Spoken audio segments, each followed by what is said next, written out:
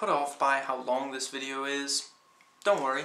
I tend to jam-pack my videos with as much content, as many details as I possibly can, and I try to talk pretty fast. So while the video is a bit on the long side, I don't repeat myself, and I get into a lot of details about the subject that, pretty much anything that I feel I can comment on and that I think you might find interesting.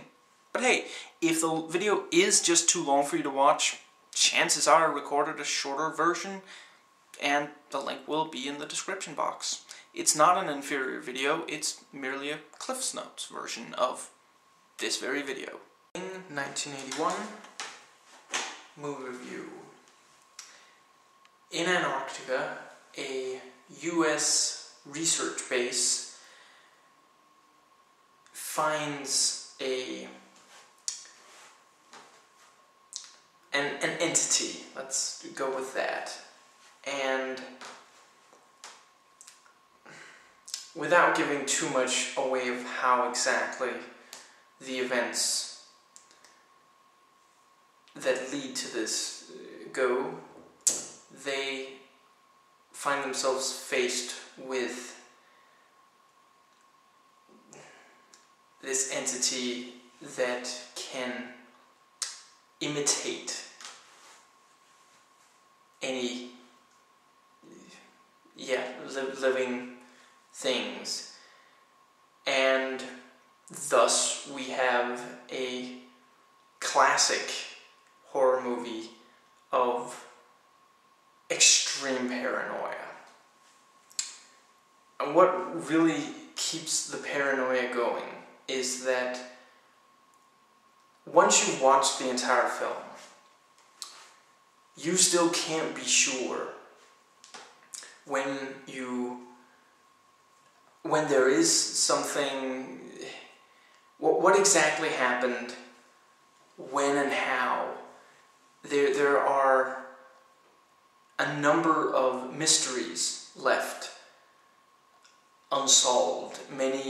There's a lot of room for ambiguity in this movie. And to this day, viewers debate what exactly happened.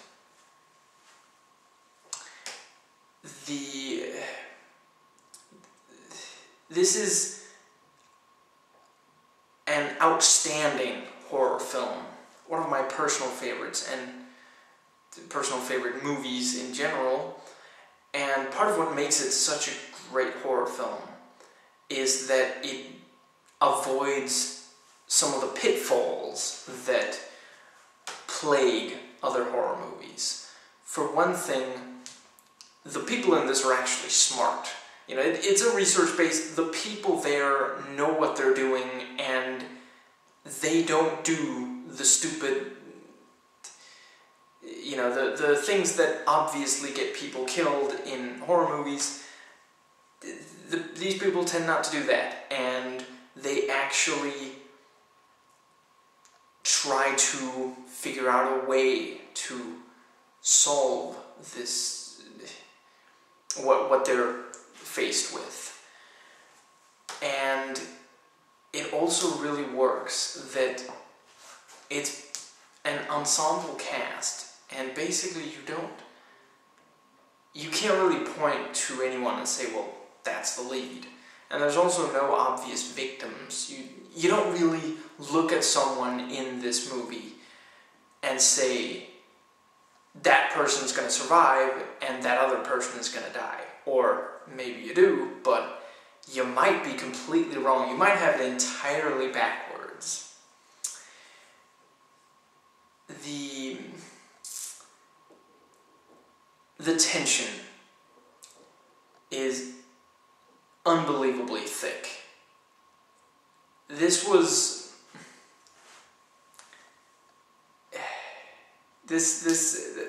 tension is essentially, tension and atmosphere are essentially among the different, tension and atmosphere are probably the two things director John Carpenter does the best. And this and Halloween are his crowning achievements. as far as that goes. And he actually does reuse some of the things that worked exceedingly well in, or maybe it's Dean Cundy reusing them, since I'm pretty sure he DP'd both of them. Anyway, yeah, they use a few of the same tricks, and there is some of that same feel of the voyeur in this. We feel watched. We feel violated in some way. And there are these... Yeah, the movie builds atmosphere extremely well. From start to finish, you are just completely... You just feel the weight. It's gradually increasing. And that's really the secret to horror. The main secret to horror, I would say, is build-up. Not rushing in with, you know, shoving something in people's faces and going booga booga booga. It's building up so that when you shove something in people's faces and go booga booga booga, there's actually some tension that has been built up that is relieved. There is... People were almost expecting that something would happen, and then when something finally does, it's also kind of a relief, along with being really scary. This is incredibly claustrophobic. It takes place in this base, and there are these long, narrow hallways that, again, not sure if it's Carpenter or Cundy, but one of those two really loves doing long dolly shots down these hallways, and it is just really, you really feel trapped. There's this, plus you feel like something could jump out of the next corner. And it's also extremely isolated. The movie takes place during the winter of, it's at the same year, it was made, 1982. And winter in Antarctica, yeah, that's harsh. And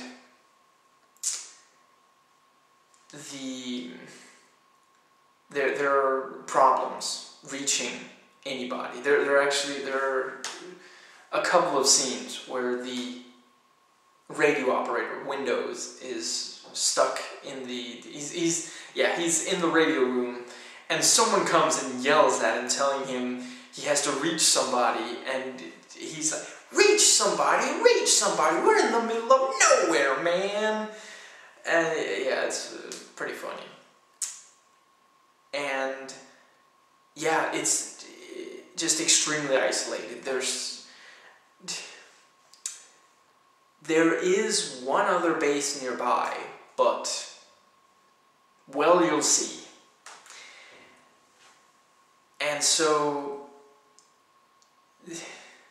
yeah, so you have these three. You have the paranoia, the claustrophobia, and this isolation. And yeah, that is a really great recipe for horror. I already mentioned a little bit about the humor.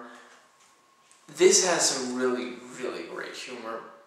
There are several wisecracking characters. Kurt Russell gets some really great lines. And yeah, I already mentioned Windows. There's this...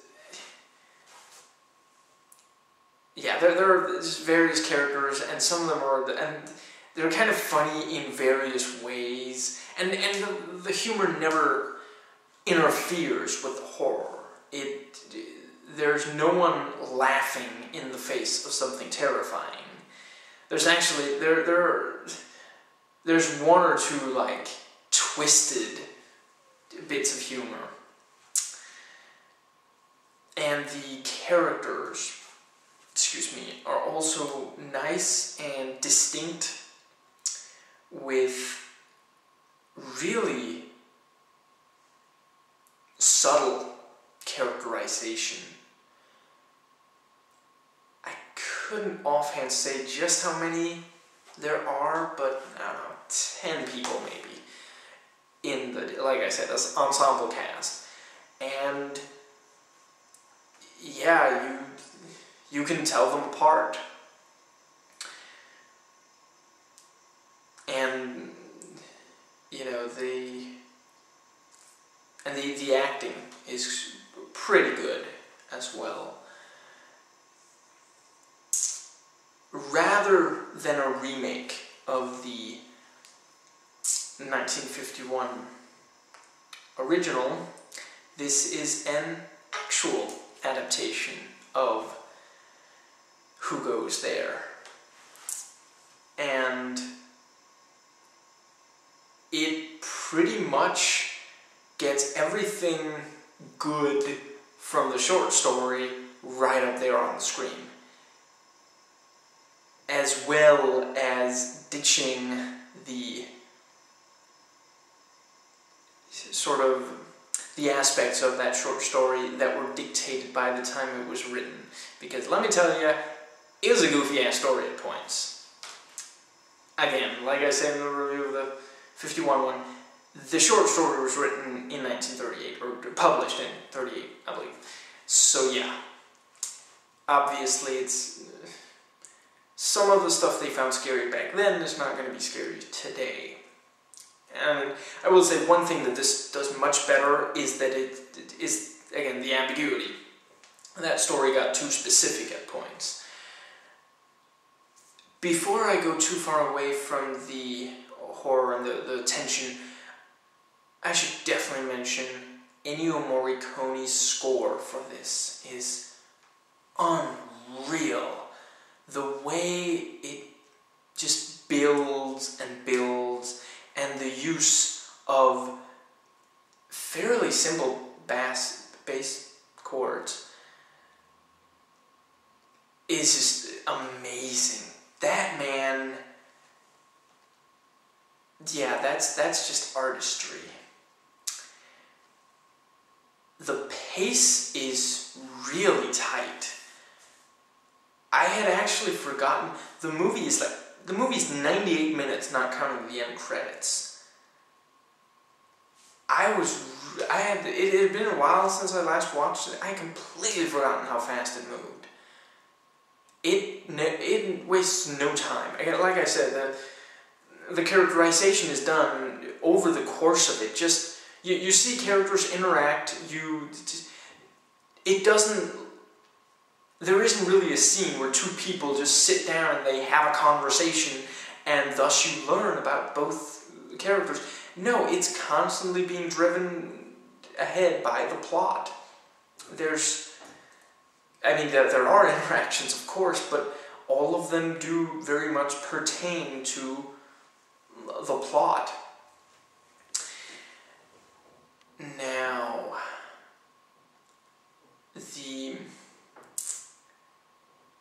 I should say, the things that are left open for debate,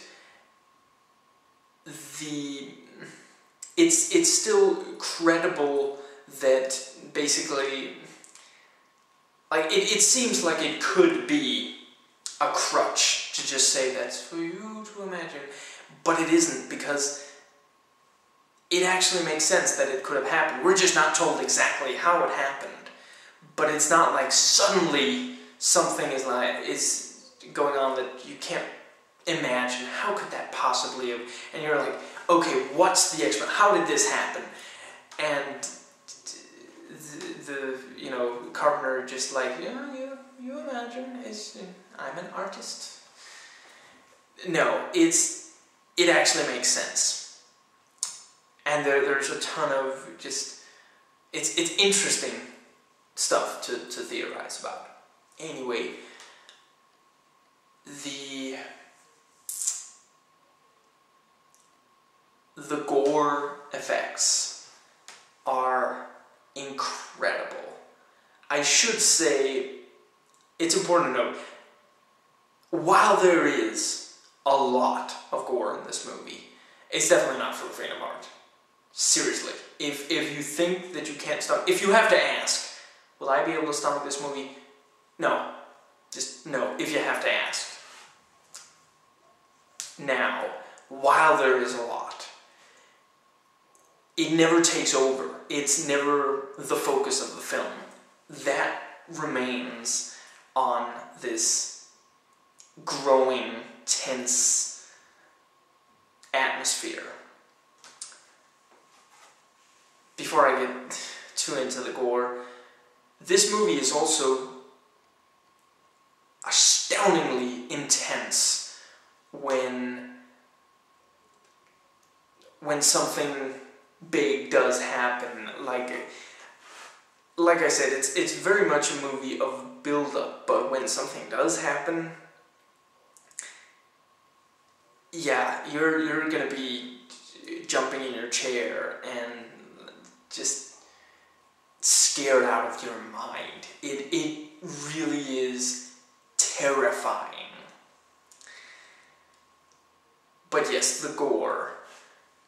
The effects hold up incredibly well. And this was the first big job for Rob Bottin. And he did essentially all of the effects. I think that Stan Winston took over just a few smaller, just because Bottin had such a massive workload. But yeah, essentially everything in the film, every effect. And the poor guy, he was like 22 years old when he was doing this. He worked himself into exhaustion. Like when the movie was over, he checked into a hospital and just, yeah, he destroyed himself. And every second of effort is right up there on the screen.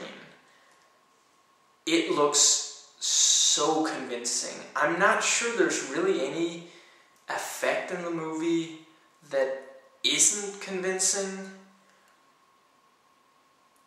I couldn't offhand really think of any. You never really point to anything and say, well, that's how they did that. And yeah, it's all practical. I think there's maybe like a tiny bit of animation, although I think actually it's like stop motion. Basically, the effects are practical, and yeah, that does tend to look more real than CG. And yeah, of course, CGI wasn't very advanced at the time, but still. And Bottin,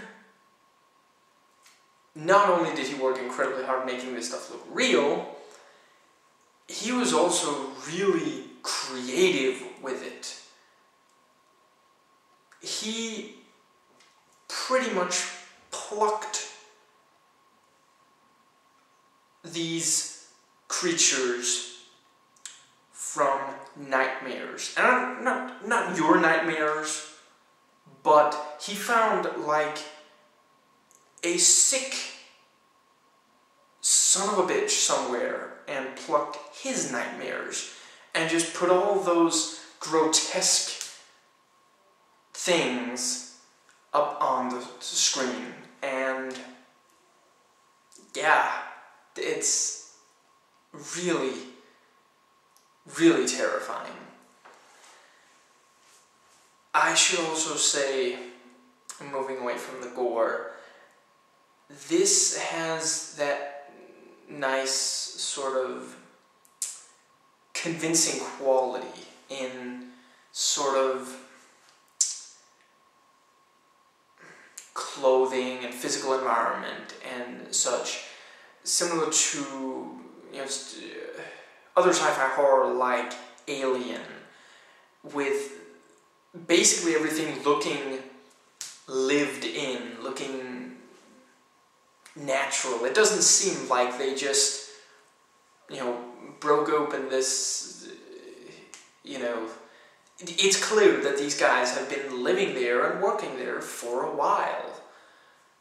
things look a little worn without being broken, and yeah, it's very convincing.